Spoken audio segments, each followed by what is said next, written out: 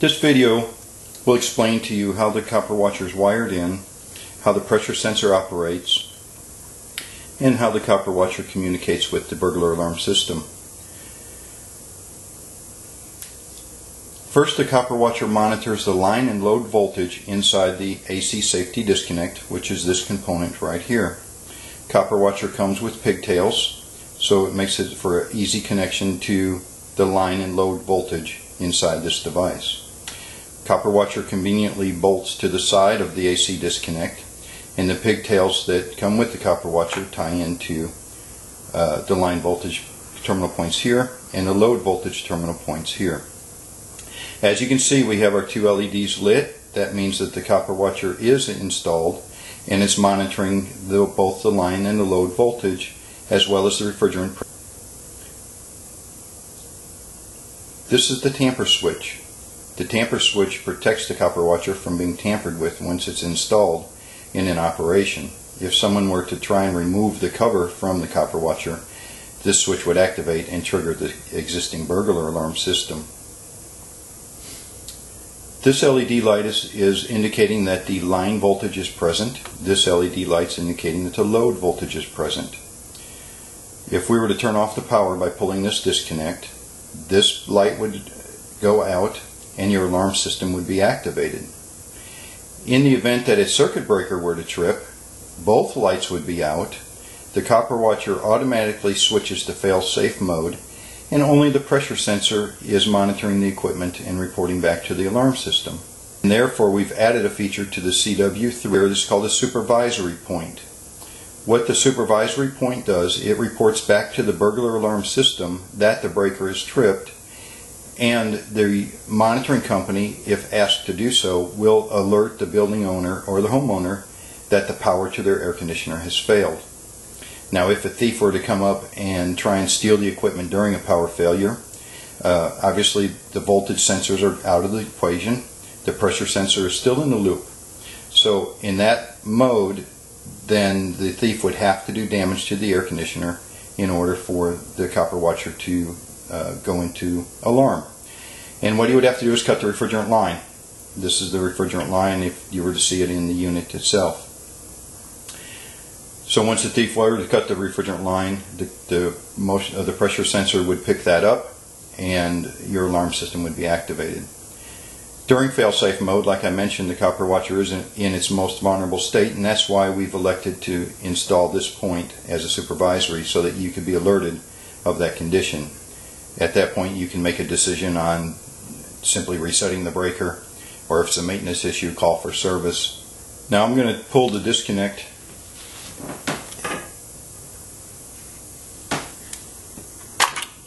You can see now that the bottom LED light has gone out. If it was hooked into a burglar alarm system, would now be activated, and your sirens and horns would be going off, and the monitoring company would be called and the police would be dispatched. I'm going to plug this back in now. Now we're back online. CopperWatcher model CW3 can monitor all air conditioning equipment from 208 to 230 and from 460 to 480 volts, single or three-phase. It automatically knows what voltage you're inputting to it and simply adjusts to that voltage. CopperWatcher has the technology to continue to monitor your equipment during a brownout condition and a brief momentary power failure. The CopperWatcher pressure sensor is connected to the liquid line service port of your air conditioning system by the use of a swivel T fitting, which is provided in our install kit. Now, the main reason why the CopperWatcher connects to the liquid line and not the suction line is that there are conditions that the pressure on the suction side could fall below the set points of the pressure sensor and cause a false alarm.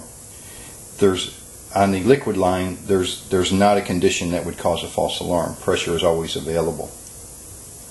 When you tie the pressure sensor into the CopperWatcher, you're using terminal points P1, P2, and P3.